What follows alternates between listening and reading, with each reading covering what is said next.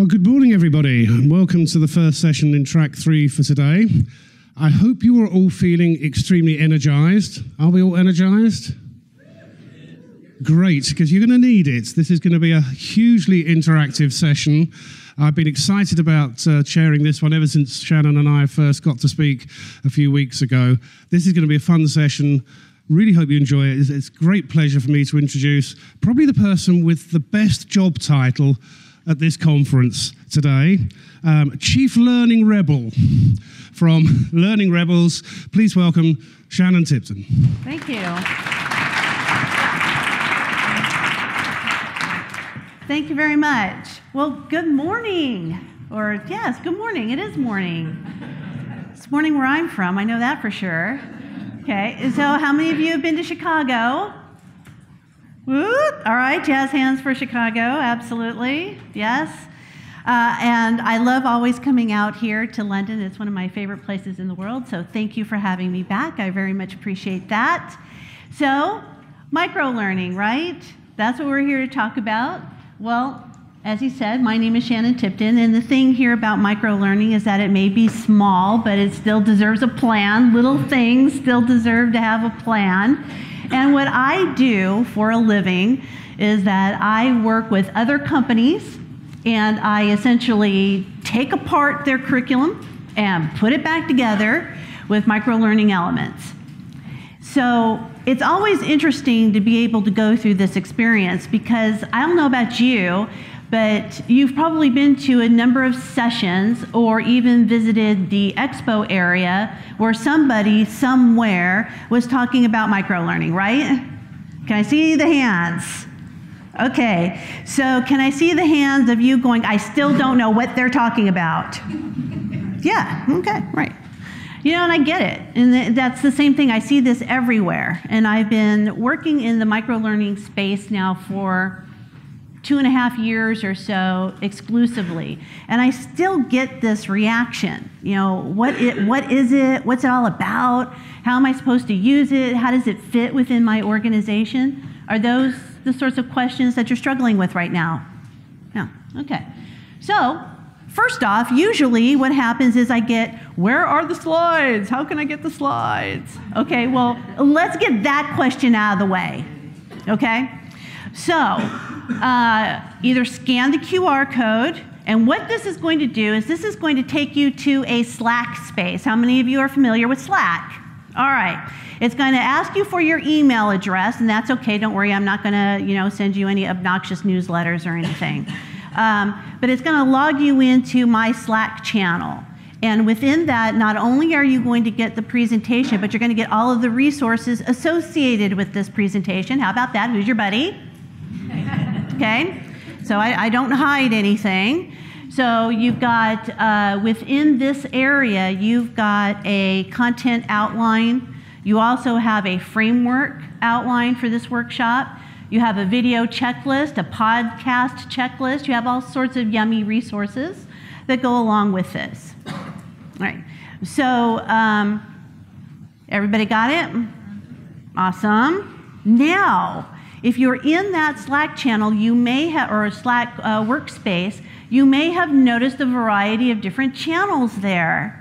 So I have a channel, and this will be fun. I would be interested in looking at this as we move along. There is a channel there for notes. So how many people would you, Andy, how many people would you say are in this room? I was guessing a couple hundred. Okay. So wouldn't it be fun to do a little bit of collaborative note-taking? And so we can do this on this Slack channel. So within there, if you open up the one channel that says Wow Notes, you can just feel free to type ahead. Okay? So we are already crowdcasting information, which can be used later on if I wanted to build a microlearning element out of it.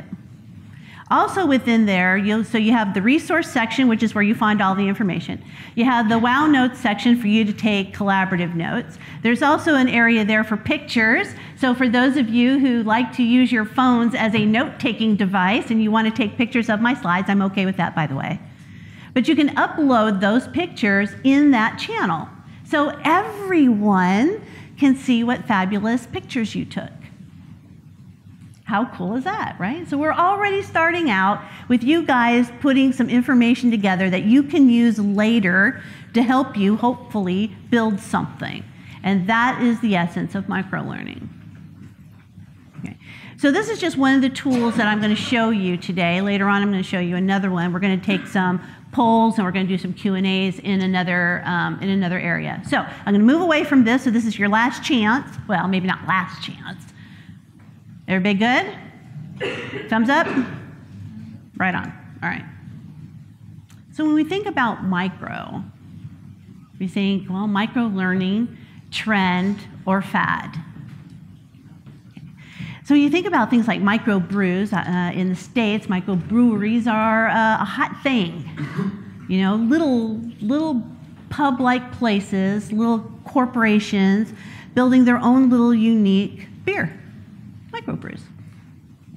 Trend. And I think that trend's going to stay with us for a while. Everybody loves a good beer. I know I do. Okay. So, microgreens. Restaurants. I don't know if you've seen it. I don't know if it's big out here, but I don't know. I can't go into a restaurant anymore without somebody putting a little piece of green something on my plate. Like a little micro cilantro or micro parsley or something like that. Fad, for sure. Then you think, okay, so we got little greens, little beers. I know, right?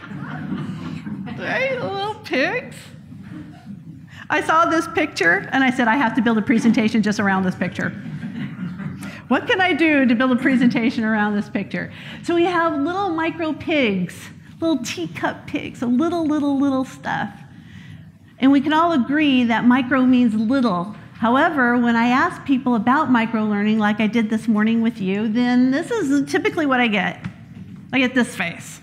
I don't know. I don't know what it is and what it's supposed to mean. Well, I'm not here to tell you precisely what microlearning is, but I will give you a roundabout definition. Okay? So my roundabout definition here is microlearning is short bursts of focused, right-sized content to help people achieve a specific outcome. In other words, microlearning is supposed to help people do their jobs. We want people to be able to do their jobs smarter, better, faster. And that's all anybody wants to be able to do. And so in order to do something smarter, better, faster, it doesn't necessarily require an 8-hour workshop or a 3-hour e-learning course or even watching a 1-hour video. So the issue here, or the question becomes, how do we get it into that right-sized focused space? Right. So that's what we're going to talk about. How many of you have seen this? Anyone familiar with this? Oh, awesome. Okay. Now, so this was created, Bernson by Deloitte, created this infographic. Okay, infographic, here is another example of a microlearning object. This is it a word? Googleable? If not, it is now. Okay, you can go online, you can Google this. This is in the public domain. And this is who we are as modern learners today. Now, there are a couple of statistics that I'm going to pull out of this to talk to you about. First off is this one.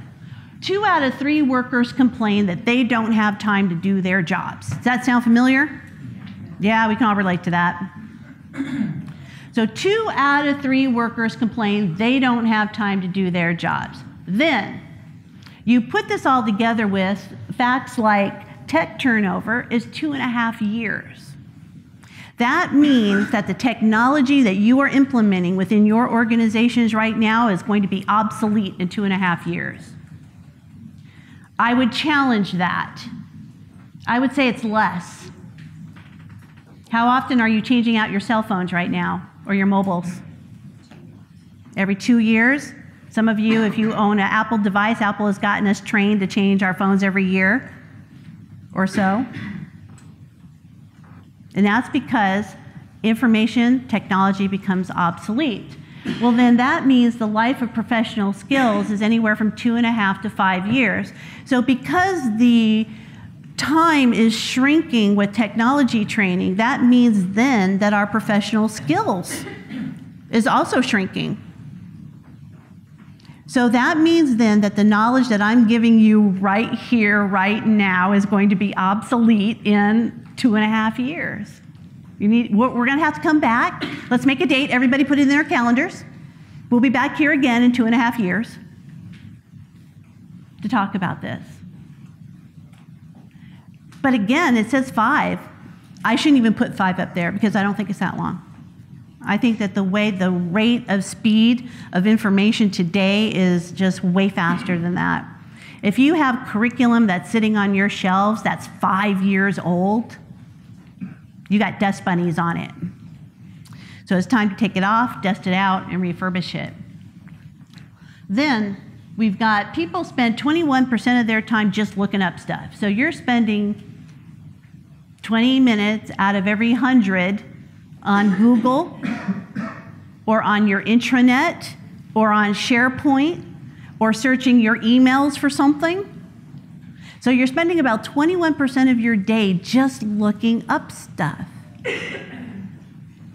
Then when you think about this, you spend 41% of your time doing things that don't help you in your day-to-day. Meetings, conference calls, those extended conversations in the hallways. All of these things are getting in the way of you doing your day-to-day. All right, so here's the thing. In North America alone, we spend $160 billion, that's with a B, $160 billion on learning and development. That's a lot of change. That's a lot of microbrew. However, fewer than 15% of workers apply that formal training to their day-to-day. Absorb that one. Spending $160 billion on training, and we're only using 15% of it. Not really a statistic I might show my boss. We'll keep that in between us. But this means then that concepts like microlearning really become critical. This is why I'm showing you this right now, because this is the why behind it. We intuitively already know that short bursts of training is an important thing to do, just simply to manage your people's cognitive load. However, when we put it in context of what we do on a day-to-day basis, it even becomes more critical to know that people don't have time. So if they're only taking 15% of your $160 billion and doing something with it, that means that what they're getting out of formalized training today is simply not helping them. They need help. Our jobs as adult educators is to help people do their jobs. And this is where microlearning is going to help all of us. So let's get down to it. What is it? Well, Maestro. See, I've got a guy.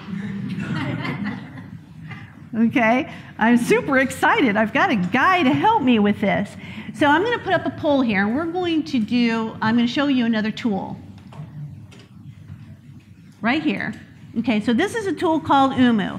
And UMU is it's actually a micro-learning platform. But today I'm going to use it for polling purposes.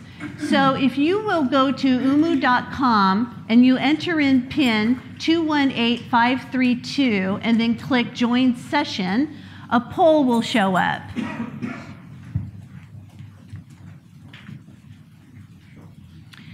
So you can access this from your phones, you can access it from your tablets, or if you've got your laptops open.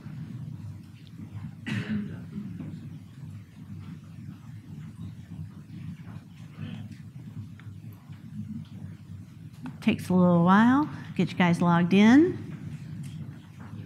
So you should be seeing a poll, and that poll is going to ask you what sort of micro-learning tools are you currently using in the workplace?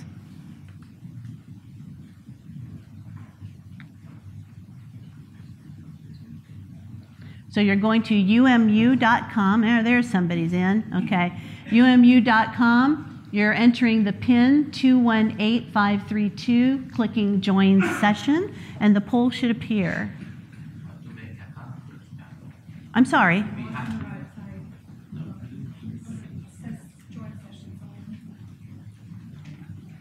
He's asking whether he has to create an account, but it says Join Session. No, you don't have to create an account. Just click Join Session.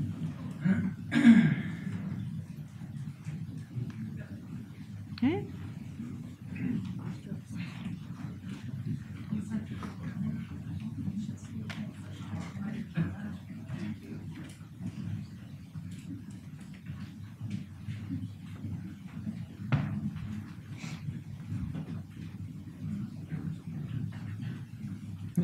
Yep, got it? Okay.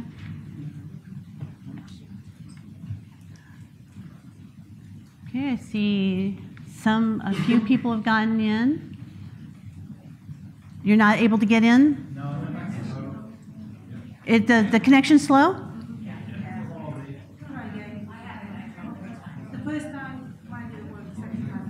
Okay.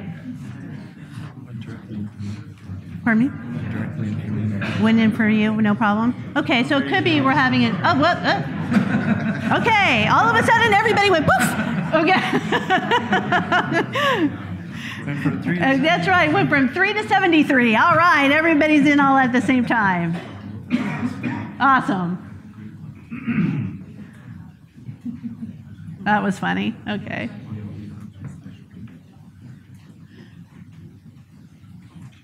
We'll give it, I'll probably give it about 10 or 15 more seconds, and we'll see what else comes flying on in.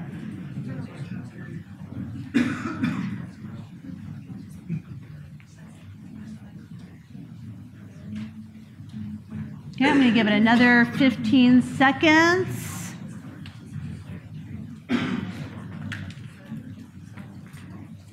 We'll see if we can't hit that magic. Oh, 100! I need to figure out who's like the 100th person and then give them a prize or something. That would be fun. All right, let's see what we've got there. All right. Okay. So, have you created microlearning objects within your organization? We've got 79% of you saying yes. That's fabulous. We've got 11% of you saying no, and that's okay. That's why we're here. And then we have the predictable people who are like, I just don't know. I could be, but I'm not sure. I'm not sure if it is, it might be, and that's all right. So then, what is it that you're creating? All right, so you can see this here. We've got most of you, and this is not a shocker. It's not a shocker to see that most of you are creating some sort of video. Hopefully they're short ones. We're going to talk about chunking videos in a second. So we've got videos, we've got the next part are job aids.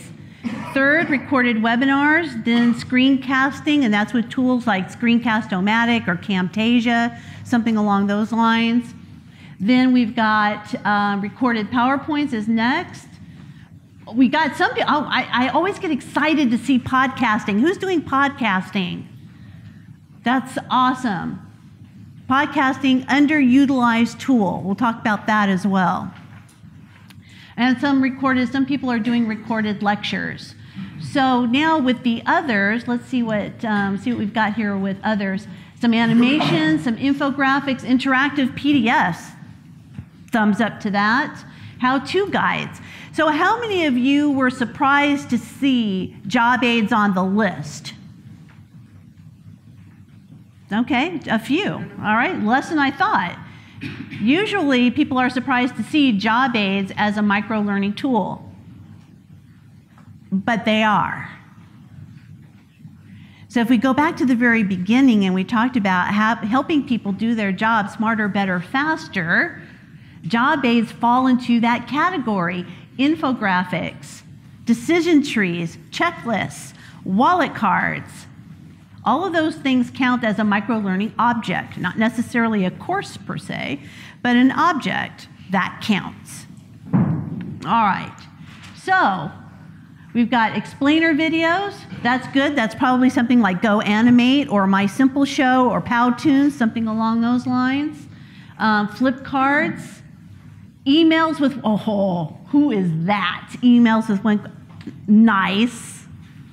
Gold star for you. We call it an apple a day. An apple a day. Okay, everyone should be stealing that. You should write that down. Okay, so lovely, perfect. Okay, Lego stop motion animation. Who's doing that? Okay, yes, that's awesome. I worked with an organization and we did stop motion animation for safety videos because we had to think about how are we going to globalize it, right? And you can do stop animation videos without audio and still get your message across.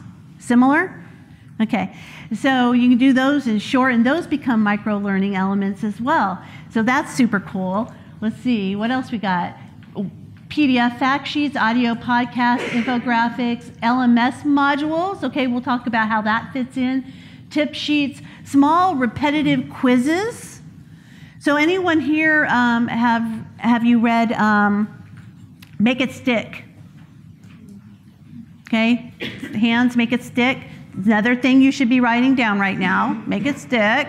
I can't think of the author's name right now, but that's the title of the book. And what they talk about there is spaced learning. And the importance of spaced learning through appropriate types of quizzes, tests, etc. So not the punitive type where people get in trouble if they fail, but one to ensure spaced learning and repetitious learning, all to manage people's cognitive load. All right, games and pictures, great. Apps, awesome. So if you'll bring me back to my presentation, that would be great. This is Jamie. Everybody say hello, Jamie. Wave. Okay, Jamie is lovely. Thank you very much for your help, sir. Okay, so now we know what you're doing, and you know that you're doing some things very well, and this is great, and this is where I wanted to level set the room, is to see, have you all look at each other and go, yes, I'm doing it. Okay, so now let's talk about some of the guidelines, if you will, around it. Now you can sort of sense check your own work. So I'm going to show you 6 different markers of what makes a micro-learning object element. First off, it's short effort. So that means it shouldn't be taking you a long time to do. Typically what happens is that you've got a business sponsor knocking at your door and they say, I need training yesterday. Does that sound familiar? Right? Or I need it tomorrow. And then you say, oh, well, it's going to take me 6 months. Well, that answer isn't appropriate anymore. There are some lessons where, yes, that might be what you have to do. But in general, people need help now, not 6 months from now. So that means that you need to be able to create micro-learning objects, elements within a short period of time. So it takes you a short effort to complete. It's a short time for people to consume. Now, the next question I usually get here is, well, how long is that? 3 minutes, 5 minutes, 7 minutes? Well, I'm going to frustrate majority of you by telling you there is no specific answer to this. Some of you may be looking for a specific answer. I will tell you this, is that there's been studies done by Vimeo as well as by YouTube in accordance to length of video. So they tell us that people generally drop off the interest track at about the 3-minute mark. Yeah, we've all been there, right? We've all been to YouTube and you're trying to find out how to cook a steak. And you're not looking for the 20-minute video, are you? No, you're looking for the short one. So about 3 minutes. But they will also tell us that if the subject is highly relevant and highly important to the viewer, they will hang on for a grand total of 7 minutes. Okay, 7. Woo! So I don't suggest that you go off and create 15-minute videos and call them microlearning. It's not to say that they're bad videos. They're not. It just may not necessarily apply to what we're talking about here. Okay, so along with small units then, so we've got short time to consume, small units. What I mean by that is a microlearning element is one concept, one key idea, no exceptions. That's it. You're only talking about one thing at a time. This is not the space to talk about the backstory. This is not the history lesson. People do not need the history of time in order to tell the time. Okay? So this is not the spot for that. So you've got small units, short time, short effort, immediate use. So people should be able to use it right then and there. So this means it doesn't have to look pretty. Perfect is not essential. Usability is essential. So they need to be able to use it immediately. The next part of this is flexible modality. So that means then you have to think about who your audience is and how they are going to be using the work. So let me give you a story. Once upon a time, long time ago, I used to work for a horticulture organization. And I was their director of learning and development at the time. And came in, did my due diligence, and the plant technicians, and so horticulture, it's a plant company for organizations like this convention center. So they would come in and put the plants in, and put the plants in hotels and that sort of thing, and take care of them. And they had these little workbooks, and they were about so big, you know, pamphlet-sized. Nobody used them. Somebody want to venture a guess as to why they didn't use them? I'm sorry? The environment's dirty. Yeah, that's exactly correct. If you work in plants, what are you working with? Yep, you're working in dirt, you're working in water. So while it might have been a while it might have been a good idea at the time, in practice it didn't quite work out. And so this is what you have to think about. How are people using it? So this is where it's important to think about the workflow. You have to think about what people's day-to-day looks like, and then how are they going to take that element and use it to help them do their jobs.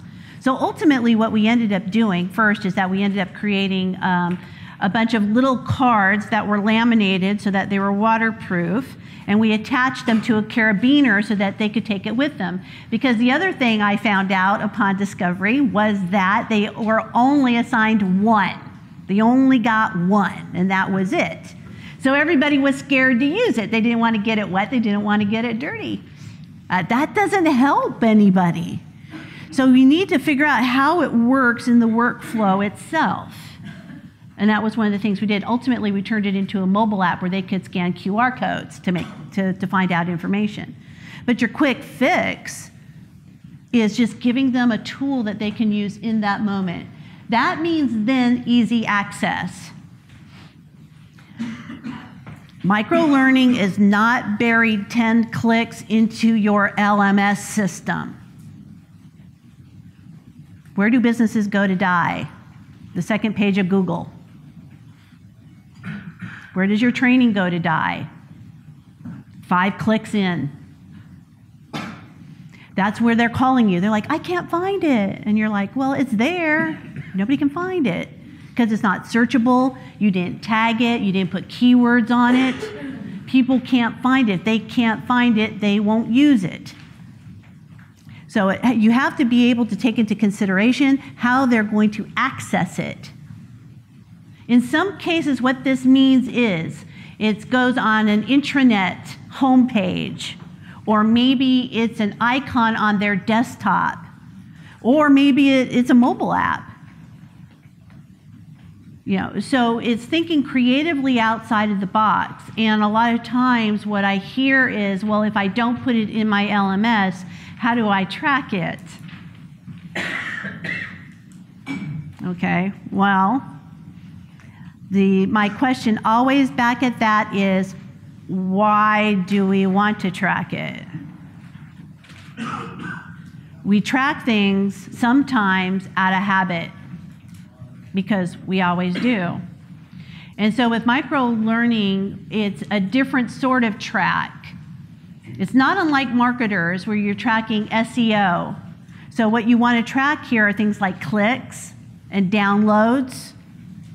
And then later on, you may want to put out a survey that says, did you find this usable, helpful, etc. But there are no tests associated with this. You're not giving people a test. You're not having them write an essay. So sometimes because of that, we now have further freedom to take it out of the LMS. So just something for you to ponder and think about. And we'll bring that back to topic here in a little bit. So those are the 6 markers. How you doing? Everybody okay? Everybody feel good? That's great. Yay, us. Okay, we're hanging in there. Here's the point I would like to make. The point I would like to make here is that, I've been around the block a time or two. 25, if I were to be honest, without totally giving away my age. And I've seen learning and development progress. And that also means that I've seen the participants progress. And I remember back in the day, we were calling them students. And then we were calling them participants. And then we were calling them end users. Now we call them learners. Okay? Great. I just like to think of them as human. So I would ask you to have that same mentality, because when we think of people as people, it changes how we produce work. So what I mean by this is think about your life, think about how you live today. So when you go online and you run a search for something, most likely 99.9% of the time, you're going to Google. And our expectation is such that if I type in happy cats, I'm going to get 2.5 bazillion hits. And it's up to me to decide which one I want to look at. However, when we use the search function at work, we get cannot find, right? And that's frustrating to people. People expect stuff to work like it works in life. So our job is not to frustrate the humans within our organization. All right, so if your search engine doesn't work like Google, you're frustrating the humans within your organization. If the discussion boards in your learning management system or in your communication, your enterprise social network, if it doesn't work like Facebook, you are frustrating the humans in your organization because they expect to be able to thread. They expect to be able to search. They want to just be able to upload stuff and read stuff. They want it easy. If your videos don't work like YouTube, you're frustrating the humans in your organization. So we need to make sure that videos, they can rate them, that they can fast forward, that they can move it back, that they can pause. Too often we want to control things and we want to lock it down. They must watch the whole thing, because if they don't, they will die. No, they won't. Okay? People are smart. They figure it out. We were just talking about this over dinner the other night, that Have you ever gone into YouTube and you found a video that maybe was 5 minutes, and then you went straight to the middle of it to find whatever it was that you wanted, right? So you skipped over to like the 2-minute mark or 2.5-minute mark, and you went, wait, too far, and then you moved it back because, oh, wait, I guess I need further information, so you moved it back and then you moved it forward, right? It's that whole control mechanism. Humans want control over what they see and do. So who are we to try to control human behavior? I'm telling you, you'll fail every single time. So if you allow the choice to happen and not frustrate the humans within your organization, you'll be better off. So that leads me to my last point, is with e-readers. And I saw this on some of the other notes that you all put in. Searchable, findable PDF files.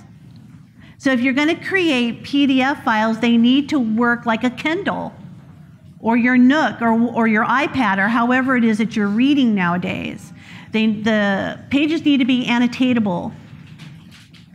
They need to be able to highlight. They need to be able to bookmark. They need to be able to click on a word and find the definition.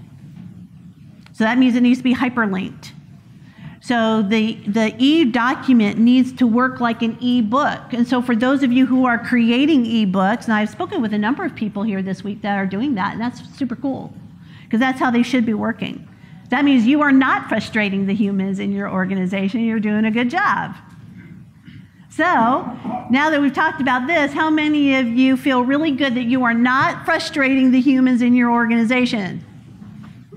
Oh, we got a few hands. Some of you are like, well, that's okay. Again, it's like being in church. It's all between the four walls here. What happens in this room stays in this room. It's all good. All right. So let's talk about what it's not. It's not chunking. This is the largest misconception that I come across, is that microlearning is chunking. Microlearning is not chunking. Chunking means that we are, and this is good learning practice, so don't get me wrong.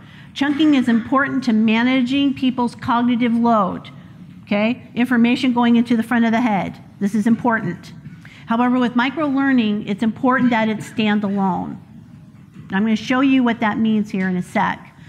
But when we chunk a piece of information, so your manager or director or whomever comes to you and says, we have this 1-hour video, I'd like you to break it into 15-minute parts. Does that sound familiar? Yeah? Okay.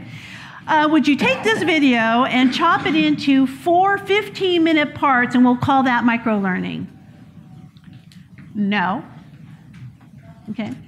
Because what that means then is that I must watch all of the parts. So in order for me to understand what's happening in part 2, I must watch part 1, right? And in order for me to continue on to part 3, I must watch part 2. Watch part 2. That's not what we want to happen here. We want people to be able to lift a piece of training out and be able to use it. Not unlike a bowl of candies.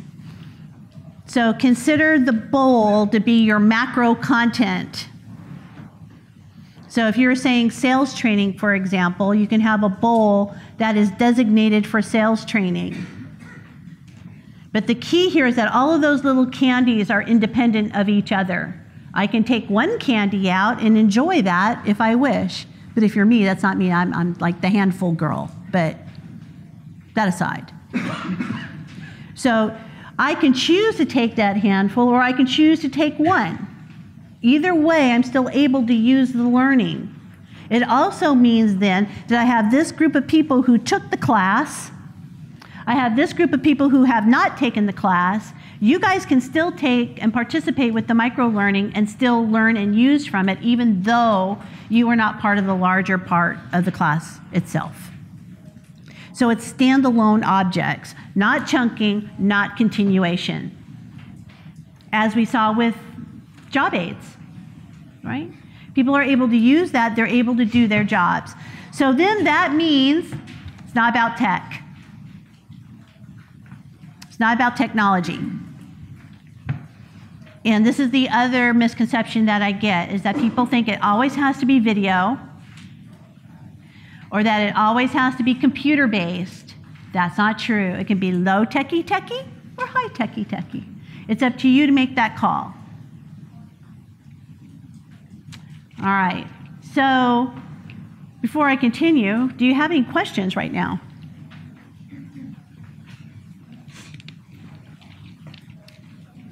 Okay, we'll have time for questions as we go throughout. So now you made the light bulb may be going off. You're going, well, how is this different than performance support? It's not. It is performance support. Microlearning is performance support. We're helping people do a job better, quicker, faster, smarter. Okay. That means then we're trying to solve a problem.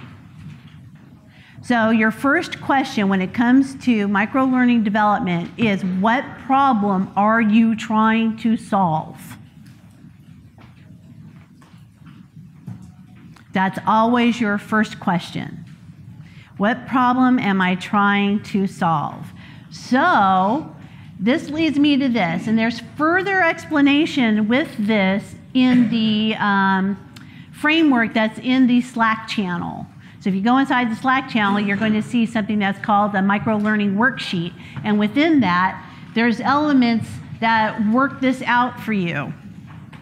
So it breaks it into 3 parts, because this is a subset of a full day workshop. So I'm giving you information on the full day workshop here in an hour. Again, who's your buddy? Right? Me. Okay. So we've got, the first part is about the discovery process, understanding the who, the why, the what, the how. Then you have the development part. That's coming up with your main idea. Remember, one key idea. So what's that one key idea? So now it's time to break apart content. This is for you to decide, what's bloat, what's not bloat. Then the next part is you're just deciding on your delivery mechanisms. How are you going to host it? If it is video, where are you going to put it? Most importantly, who's going to maintain it, right? Who's going to be responsible for it? It doesn't have to be you, but it needs to be somebody.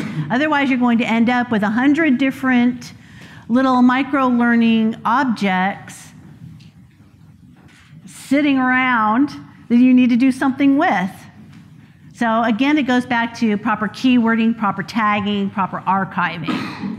So these are the 3 decisions that you need to make. And like I said, on that framework page, you're going to see, I lead you through a series of questions for you to answer to help you to develop some kind of content. Also in that resource section is a URL for a tool called Session Lab. Sessionlab.com, SESSIONLAB.com. And that is an online content development tool. What? Yes, it's fabulous. So it allows you, it's dynamic, the boxes move, you can color code things, you can add attachments, and it helps you work out your content outlines. And so you need this even when you're developing little stuff. Like I said, it might be small, it still needs a plan. So if you're not working with content outlines for this, you should be. And that tool will help you do that. So first you're just determining what problem is it that you're trying to solve. The next part is who's your target audience. So again, this is very, very specific. So you may be creating content for a super experienced salesperson, and then another set of content for someone who's relatively new. Then you want to decide what is it that people are going to do, and then how are they going to be able to use the content. So remember my example from earlier. So that framework that's in that website will walk you through these questions. Then what content is needed and how much is bloat. So when you think about bloat, do you ever play Jenga? Do you know the game Jenga? Yeah. Okay. So when you think about Jenga, you got a tower of blocks. And think about that tower of blocks like content. Okay? So you got this full thing of content. Your job is to keep taking the blocks out. Keep taking the blocks out until the thing is about to collapse upon itself. Once you get to that point, then you've taken out enough. But if you keep taking out content and the content still makes sense, that means you can continue to take out more. Keep taking out content until it stops making sense. That means then that you have stripped it from all of the bloat. Because this is purely what people need to know. It's not nice to know or should know or eventually should know. It's need to know now. So that's stripping out the bloat. And you want to take a scalpel to this, not a hatchet, but a scalpel. And you're going to shred it out and figure out, okay, what's the lowest common denominator that I need? All right. So here's what it looks like in the end. You've got your main topic, that might be sales. You've got your key takeaway, and then whatever supporting points that you're going to use. This is a relatively fast process. So you're thinking about what is the main topic that I'm trying to get across, then what is that one key takeaway that needs to be included, and then you're thinking about maybe 3 supporting bullets. And that's really all that it should be at this point. Anything more than that's going to take you into, regular training. So how does this look? Well, it looks like this. You've got a sales process, which might be your main topic. I'm going to teach people about a sales process. But the key takeaway here is to teach salespeople how to generate leads through emails. That's the main idea that I want people to be able to get across. And what does that mean then? So that means that my micro-learning object may be all about how to embed a product video into an email. My one key takeaway is how to embed a product video. That's it, no more, no less. We're not talking about the whole part in the yellow. The main takeaway here is the part in the red or the burgundy there. So how does it look? It looks like this. So our main key takeaway, they're going to learn how to embed the video, or they're going to be able to embed the video. So the needed information that I've determined that needs to go into my micro-learning object is to first remind them how to create an email, how to create a video link, how to embed the code. Now the modality is I'm going to do this through a screencast. I'm going to do it on Camtasia. I'm going to do it on Screencast-O-Matic. And then I'm going to send it out. So the content is driving, if you notice on this up here, the content is driving the modality, not the other way around. I did not say I want to create a video. Now what can I shove in that video? It's the other way around. What modality is best served for the content? That's the other part of your equation that you need to think about, because not everything is suited for video. If you think about the workflow, right? You think about the workflow. If I'm teaching salespeople stuff, are they going to be watching a video while they're driving? I hope not. Okay? So you want to give them something that maybe that they can do. So maybe the screencast is an audio version. I don't know. Or maybe you're expecting them to watch it while they're at their desk because that's where they're usually creating email and that's where they're going to need help. So again, it's about understanding the workflow and how people work naturally and making that work alongside it. So here's how it might work with bigger macro content. So if we're talking about come back, okay. So we've got the sales training, that's our macro content. When I say macro, that means large. So this is our large content. Now, let's say we're going to put people through a week's worth of sales training or a couple of weeks worth of sales training. What we can do is if you take those blue dots can be dropped in.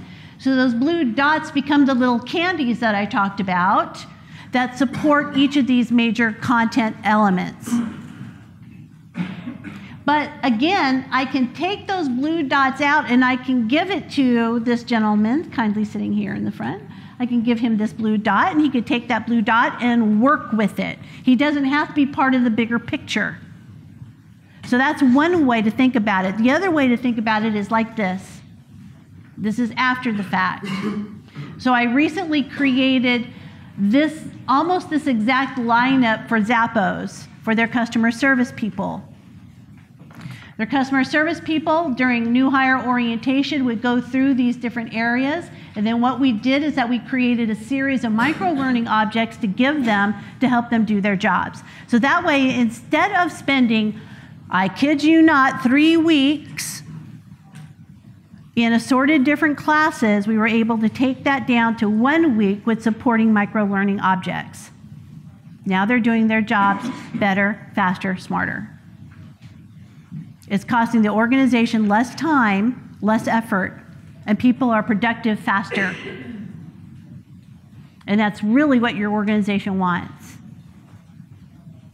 All right, different tools.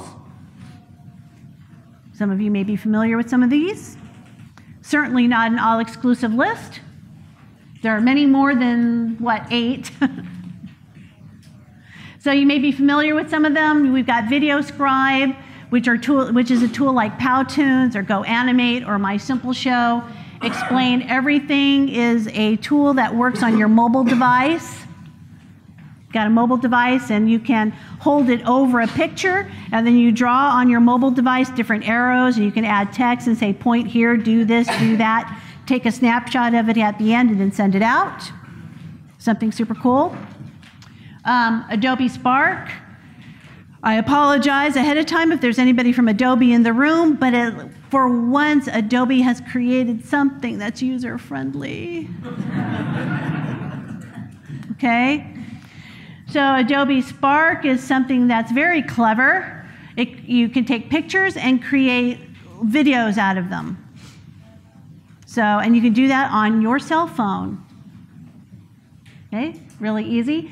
Canva makes you look like you know what you're doing from graphic design. And Yumu, which is what we were just using. Yumu, like I said, is a micro-learning tool that puts things in packages.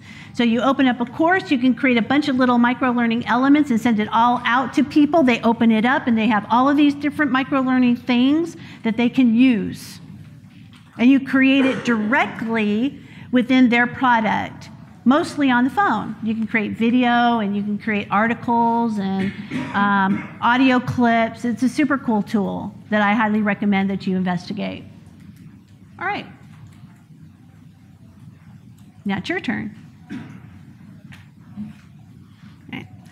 So we've got a few minutes and here's what I'm going to have you do. And I realize that space is a little close. But I trust that you guys will be able to work within this. So I got another guy. Yeah, I got another guy. He's going to hand out some paper. And maybe you have some papers within, if you've got I'm sorry, again, if there are any vendors in the room, you may want to take out a vendor piece and play with it. What we're going to do is, you guys are going to make me some paper airplanes. Okay? And what I'd like you to do, you don't each need one. So get together with your row, or like we got 4 people right here. That makes like a natural group, and 4 people right here. Here's what I'd like you to do is, I'd like somebody to go back and think about writing out what is necessary to create a paper airplane. What's your goal? There might be a couple of goals, right? So somebody talk to me. What might be one goal to build a paper airplane? What? To fly. Okay, there's the big one. We want it to fly. What might be another goal? Pardon me? cheap to make. You might want to make one that's intricate, or the prettiest one. Might not fly, but it looks good. Okay? So what I'd like you to do is I want you to create a paper airplane, but here's the other part of it that I would like you to do. Is I want someone to record the effort. Okay? So you guys are going to talk through it. You're going to build it. Now, if you want to, you can go directly into that Slack channel. In there, I've got a channel for your project. So you can type out the instructions there if you wish, or take pictures. You could take pictures of this, and I've had other groups do this, where you take a picture of step 1, a picture of step 2, a picture of step 3, and load that into the Slack channel after you're done. It would be fun to see different sorts of elements like that you guys can go back and look at later. So hold on a second before you start. So we're going to do this really quickly. Then we're going to come back and I'm going to answer questions and give you some more information. Okay, so we're not entirely done here, but I want to show you how this works in concept. So somebody needs to be thinking about the goals, and somebody needs to be thinking about the steps, and somebody needs to be recording the effort. All right, are you ready? I'm going to give you 5 minutes. Let's see how far you... Yay! That's great. Goal achieved. Goal achieved. And I have you know that there were airplanes in the air at the 3-minute mark. I gave you 5, remember? And some of you may have went, oh my God, 5, what? No, you managed to get it done. The goal here is not to strive for perfection. Your goal was simple. Perhaps in your group was to have one that flew. And we have a variety of different designs here. We've got one with this guy's got like a tail, it looks a little Top Gun-ish, and then one that's square, and one that's built on your classical like triangle shape. So everyone's got a different vision of what success looked like. It didn't matter whether or not we all agreed on a design concept, right? That wasn't important. What was important is that we got the thing in the air, and that hopefully you got it recorded, and then you put, whoever took the recording, if you uploaded it into the Slack channel, that would be fun for you guys all to watch later. So what happens here is that if perhaps you got your plane built, and you got your video, and you uploaded your video into the Slack channel. Now, if you didn't get your airplane built, it becomes microlearning for you if you go into the channel and watch all of the other videos about people who managed to get it done. Okay, any of you go to Google to do research? Yeah, that's okay. I didn't say you couldn't, right? So you used microlearning to help you with your microlearning. How meta. Okay, so the point here is that I did want to bring home the fact that don't worry about perfection. Just do it. Just get her done. So you guys can do this. It doesn't take a whole lot. Sometimes it's just a matter of finding out what the goal is and what is it that people needed to do. Then it's a lot easier to do it in a team, isn't it? Because some of you may not be like me. I would still be trying to figure out how to build the thing because I can never get one to fly.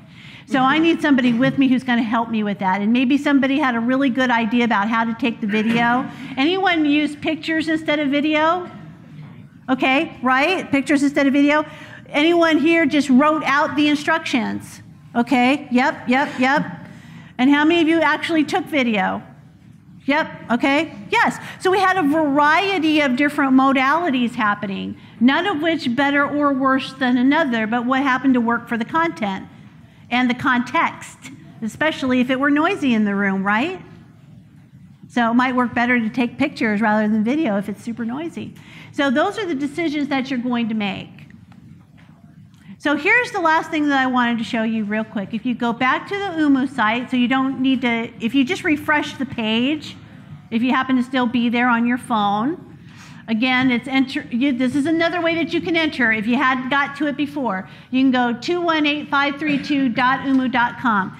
And what you're going to see there now is a question and answer. So if you have any burning questions, this is your opportunity to ask them. But I'll take questions from the group as well. So you can ask them on the website, and I will actually, if you've downloaded the app in order to ask your question or to take the poll originally, then you'll see my answer, because I'll go in later and I'll answer all your questions. That's another cool microlearning feature. How cool would it be if your people had access to the subject matter expert? They can ask questions anytime they wanted to ask, and your subject matter expert could answer them. Okay, so that's another way to get learning where learning needs to be when you think about it being in the wild, which is where we all are at when we need help. So I'll take voice questions. So anyone want to? Yes, ma'am. So we use this.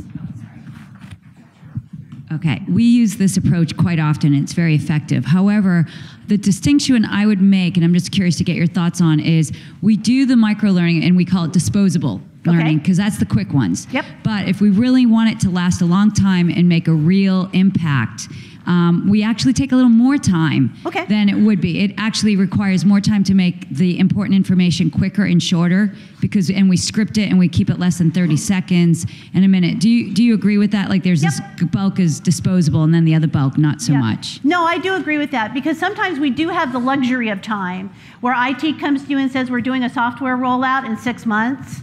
So can you deliver something to go along with that? So in that case, you do have the luxury of time.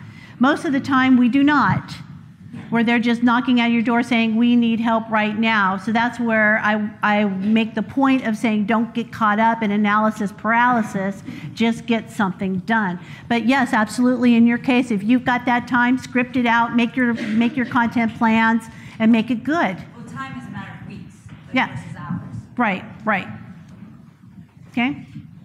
Anyone else? Questions? Okay, do you want to bring that up for me?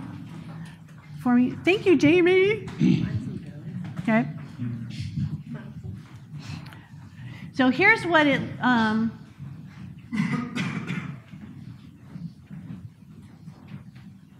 so there you go. Okay, so if there were questions, yes, this is what it would appear here. And so I would be able to scroll through this, and you would also be able to vote up or down the questions based on their popularity. So we can go back, and I'll leave this open. So if you have questions later on. Oh, really? Okay. Yes. Okay. Now it's on? Oh, so. Should I go back? Yeah, you can go back if you want. So it was a matter of turning on the display. So we didn't turn on the display. Okay. Any other? Yes, ma'am.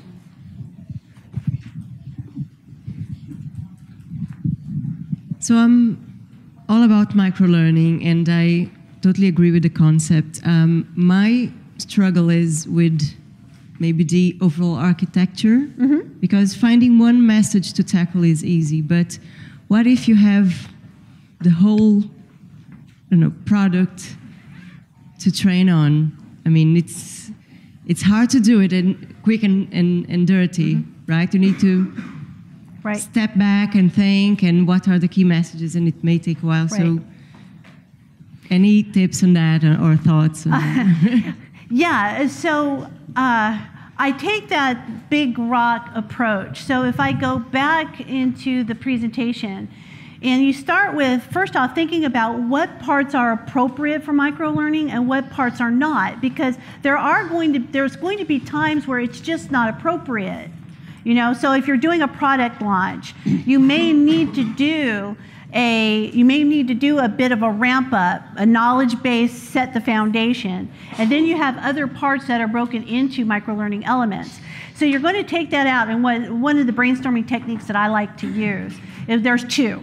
So first you can do a hierarchical type of outline where you start at the top, and then each independent piece goes underneath it, and then you break each of those pieces down into smaller pieces. And the smallest pieces end up being the microlearning elements. Then you can also break it out and brainstorm it in a linear fashion, especially if it's something along the lines of steps. So you can set up a timeline, and I used to do this in my office, so I would put like a piece of tape on the wall, and on this side starts step 1 or part 1, and then it ends with, and you just keep working all the way through it until you get to whatever the last one is, whether it's let's say part 5. Part 5 is the end. And so you got part 1, 2, 3, 4, 5, and each part has its own identifier. And then you just take that down. Part 1 means this, this, this, this, and this. Part 2 means that, and that. And again, you go down to the smallest, lowest common denominator and think, that's the one that belongs in microlearning. That there is something that people are going to use right here, right now, to be able to help them to do their job. It could be part of the overall course, but it's also its own standalone object that deserves to be all by itself. So it's a matter of, you have to shatter it. You gotta drop it on the ground and watch it break, and then you put all the pieces back together again. And sometimes it takes a little bit longer at first than you might like, but once you get into the practice of doing it and you use the framework that I gave you, it will help you to break that down into manageable chunks. Okay, and if I had a flip chart page here, I'd be drawing all over it, but fortunately nobody gave me a marker, so I'm not writing on the walls, so it's all good. All right. Anyone else? Did we? Oh, we've got something here. Okay, so let's see what we've got. So this is how it looks. Here you go.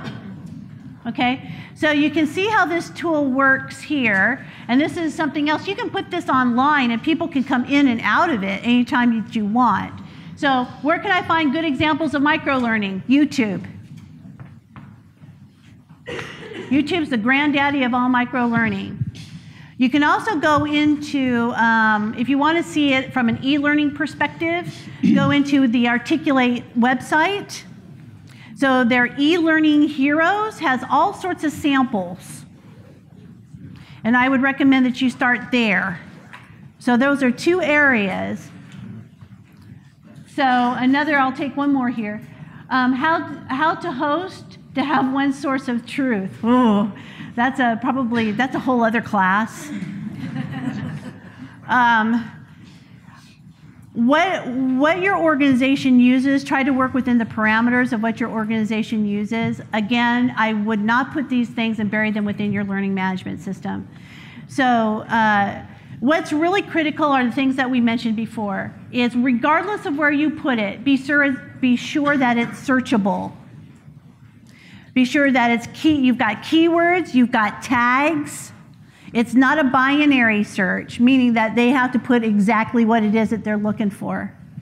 Okay, so those are my tips. That is actually a bigger question than I have time for right now. But I'll go back through here and I'll answer some questions on the tool, and then you can be able to go back in and take a look at it. Okay. So thank you for your time today. Thank you very much. Thank you.